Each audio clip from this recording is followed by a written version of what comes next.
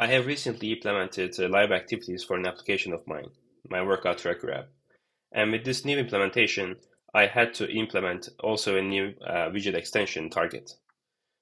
And when I implemented it, I ended up with 3 different targets. And then I found myself duplicating and repeating the same steps every time I want to increment the build number or set a new marketing version for my application. Because in order to be able to increment it properly, I have to set the current project version, which is the build number, and the marketing version in all my 3 targets. And I was thinking it would be nice if I can centralize this. So in this video, we are going to create a configuration file, and we will learn how we can use configuration files to centralize setting our build and marketing version numbers. So let's right click on the project here and select new file. We're going to search for configuration file. I will call it main config. And here we can declare some properties. And it's usually a good idea or a good practice to use uppercase. So I'm gonna just declare them here. First, I will say build number is going to be equal to 115, the current build number of the project, and then the app version is going to be 3.9. You can set all sorts of values here. You can also use like strings as well. But for the purpose of this video, I won't go so much details into the configuration files in general. Okay, so now we set the build number and app version. Let's go back to our project settings. First, we need to set in our project that we want to use these configuration files.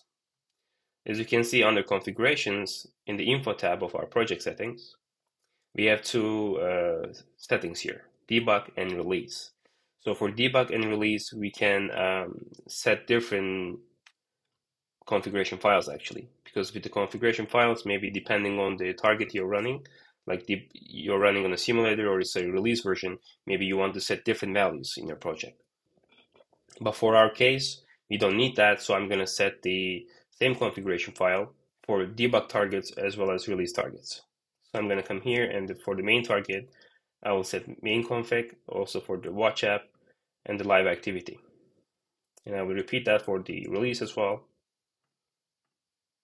Okay, so now we let the project know that we will use this main configuration file.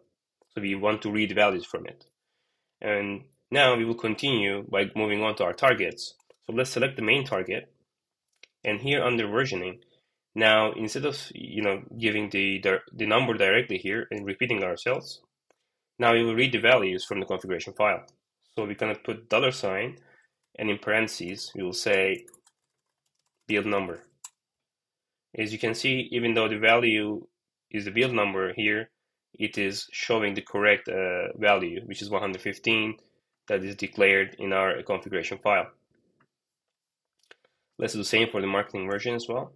$, inside parentheses, app version. Let's do that for the watch target as well. Also for the version. And finally, let's do that for the live activity extension as well. Build number. And here, app version. Cool. So now it looks correct for all of our targets. And let's try updating here. So let's say we set the build number as 116 and the app version is 4.0. And if you go back to project, as you can see, the value has updated. We can see the correct values for all of our targets. So now we don't have to repeat every time we increment the build or we set a new version. We can directly do it here. So yeah, that's it for using the configuration files for your build numbers and app version for multiple targets. But you can achieve a lot more with configuration files. You can create multiple different configuration files for debug or release, and for different targets.